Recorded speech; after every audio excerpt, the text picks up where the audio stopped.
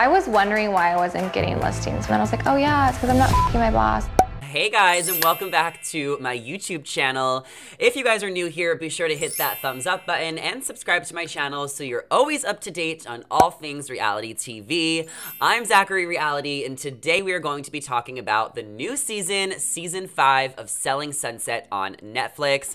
The long-awaited Season 5. Season 4 was aired about like 6 or 7 months ago, but we know that they filmed the seasons back to back. I think they probably had like a 2 or 3 week vacation in between filming seasons 4 and 5, because I remember at the finale of last season on season 4, Heather had like a flight to go to, and then Christine was saying that she was in Italy, and then of course we caught up with the crew, Chrishell, Jason, Amanda, when they were all in Greece. So I think there was a little bit of a break, but either way, it was back-to-back filming, so it was a lot of drama and a lot of tea. I am so obsessed with Selling Sunset. It's one of my favorite reality shows. It's a little different because I don't know if there's as much hype around it because it's not like a dating show. I feel like Netflix dating shows have been really in right now, like The Ultimatum, Love is Blind, but Selling Sunset always delivers, and the ladies are just so fabulous. So today we're going to be breaking down episodes 1, 2, 3 on Netflix. So if you haven't seen them yet, spoiler warning, but I also want to preface that I have not seen the rest of the season. I've only seen the first 3 episodes, so my predictions, you guys might already know what goes down, but I don't know how the rest of the season unfolds, but I cannot wait to keep watching, so I have to put this video out there with all of my thoughts so then I can continue on with the rest of the season. And one thing we also know is that the reunion was filmed this weekend, which is so crazy because in the first time of Selling Sunset history, the reunion is happening. They've never had a reunion before, so it's gonna be nice to see all of the girls and Christine like confront their issues head on with like a mediator, because there has been a lot of lies and 2 sides to every story. So I'm hoping that the reunion kind of clears things up because I'm kind of confused on a lot of different things. Now, this season we have all of the girls versus Christine again. I mean, where else are we gonna be? It wouldn't be a show if all of the girls weren't nitpicking and making Christine the villain, but also Christine is doing a lot of things behind the castmates' backs. It seems like a lot of the things people are angry about are things that are happening off camera and like things that Christine leaks to the press or kind of, you know, opens her mouth too much about, like gives her 2 cents. So it's kind of hard when you're watching the show and you're like, what is Christine doing? She's just showing up, she's being nice, they're ignoring her. I guess like the major issue is that Christine hasn't like taken full accountability and apologized to the rest of the ladies, which is why they're still holding things over her, because this doesn't really seem like a bitter group of girls. I mean, Emma, Chrishell, Mary, I feel like they want to make things work. It's just that they have this like hunch on their shoulder with Christine, and until she gives them what they want, which is like a formal apology, which I guess she's really never done, then how are they going to be able to move on? But another season with all of the girls versus Christine, of course they have to bring in a new cast member, a new lady to the Oppenheim group, because Christine needs an ally, and Vanessa just did not deliver last season. I felt like she was working overtime, like going back and forth, because she just got thrown into the drama without knowing anybody. But this season so far, Vanessa, it seems like she kind of did her job and we just don't really need her on the show anymore. But I mean, hey, great background character, keep her in there. She's nice, she's not really like involved too much. But Christine's new ally this season is Chelsea, the Black British Barbie herself from Manhattan Beach. I like Chelsea a lot. I think she has more in common with Christine, which is great for her as an ally. They're both so fabulous. I'm interested in Chelsea. It seems like she really wants to work at the Oppenheim group, so I don't know if that's like really a goal of hers or if it's just like the storyline of the show. We know from Christine's social media that there's 5,000 fake storylines this season, so maybe this is one of them, but the connection between Chelsea and Jason seemed a little bit like a stretch. But welcome to the group, Chelsea. You're fabulous. I can't wait to see her start interacting with the other ladies when she gets to the Oppenheim group. Right now, we've only seen her and Christine, and they're like besties, and I'm loving their scenes. I'm loving how fabulous they are. All of the ladies just look so fabulous. The outfits are always so fabulous. Now, moving on to Chrishell and Jason. I mean, I love that they're in Greece. There was this one fight I wanted to touch on between Brett and Jason, and then Amanda chimed in Greece when they were talking about relationships for a long time, Romaine, Jason, and Amanda, and then Brett and his girlfriend were like to the side, and they were upset, or Brett was upset that he wasn't engaging with the conversation, or he felt like he was being ignored. I was totally team Amanza. That was a very relatable fight. I feel like that happens a lot where you get in conversation with someone and then you forget that everyone else is there. But I liked how Amanza was like, chime in.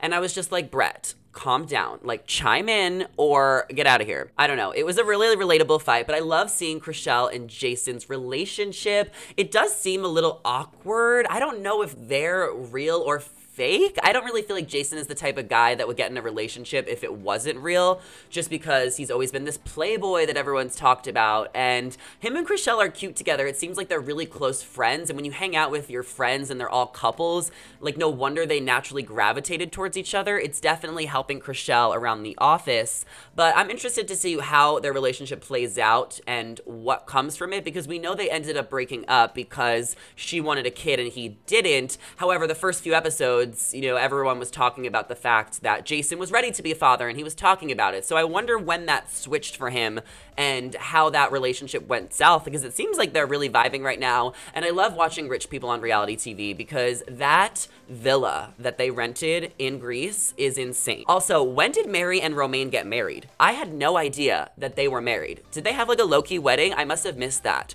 Romain is super attractive. There is this huge age difference and disconnect with Mary and Romain. However, they've been together for 4 years, so they seem to be a really solid couple. And I really like Mary. I ran into her at Neon Carnival in Coachella last weekend, and I thought she was so nice and cool. So I'm glad that she got the management position, and I can't wait to see her lunch and sit down with Christine. Hopefully they can get to a better place, because now that Mary's the manager, she's gonna have to kind of figure things out with Christine, who does not need to be working at the Oppenheim Group anymore. I don't even know if she still works there or if it's just for the show. I think Christine is so important on the show because she's the villain, because she's the drama. But I mean, I don't remember the last time she sold a house. She's not involved in Oppenheim Group. It seems like she's very disconnected from the rest of the ladies. Is she even selling homes? Seems like she has a lot more business ventures going on outside of the O Group. So I wouldn't be surprised if she didn't work there. I feel like it would make sense if they just fired her for the show, because it's just like she's really not doing anything, but she could still be on the show if she doesn't work at the Oppenheim Group. I mean, Chelsea, she doesn't really work there either, or not yet, and she's been filming scenes, so I don't really feel like she needs to be working at the O Group, but I guess that's what keeps her in the group.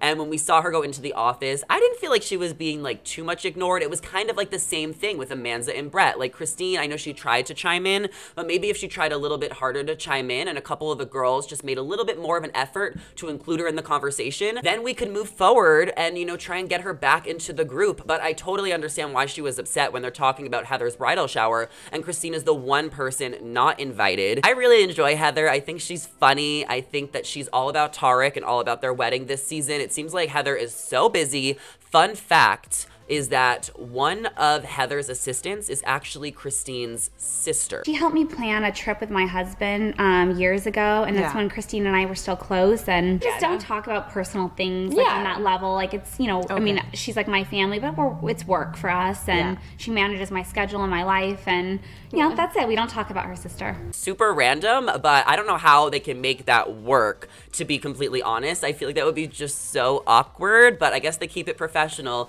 Like Heather said, her bridal shower, it looked beautiful. I understand why she didn't invite Christine, because that's such an intimate moment. But here's the thing, the flowers and the roses, we gotta talk about it, because I thought it was a nice gesture of Christine. I thought, you know, she obviously wanted to do something for Heather to let her know that she still cares. So it's like, why question a good deed? I know a lot of the girls are like, well, that's not genuine, that's not genuine. Well, we're on reality TV, so of course, you know, half the things are not gonna be genuine, but it's just like, why question someone's good gesture, especially if it wasn't a gift for you? That's a conversation that needs to be had between Heather and Christine. So Emma and all the other girls chiming in, being like, oh, she just wanted her presence known, she did it for the wrong reasons. Like, why question someone that's buying you a nice rose heart platter for your bridal shower? Take the gift and say thank you. Okay, so I'm kind of team Christine on that. However, like watching the season, I'm trying not to take sides because I do see both sides. I see a lot of the girls' logistical points with Christine, but I also love Christine and I really enjoy her.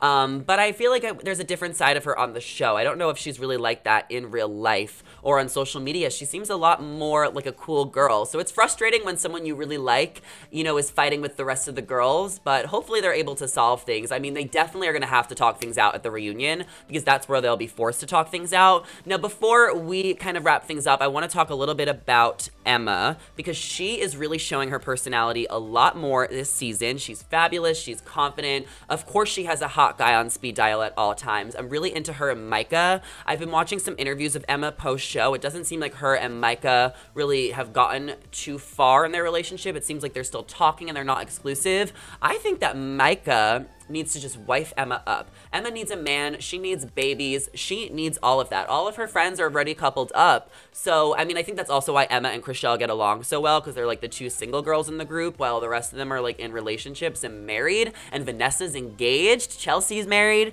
But I really like Micah for Emma, and I like seeing Emma's personality. She's a little bit more fun and free this season, and I'm really interested in her feud with Christine and where that goes this season. So, of course, I will be watching and reporting back in a couple of days with my analysis and my thoughts on the rest of the season. So be sure to let me know your thoughts on Selling Sunset Season 5, Episodes 1 through 3. And if you guys have watched the rest of the season, feel free to leave some teasers in the comments, and I'll be catching up with you guys in the next few days. Be sure to give this video a thumbs up and subscribe to my channel before you guys go. And thank you so much for watching, and we'll be back with more Selling Sunset videos very, very shortly.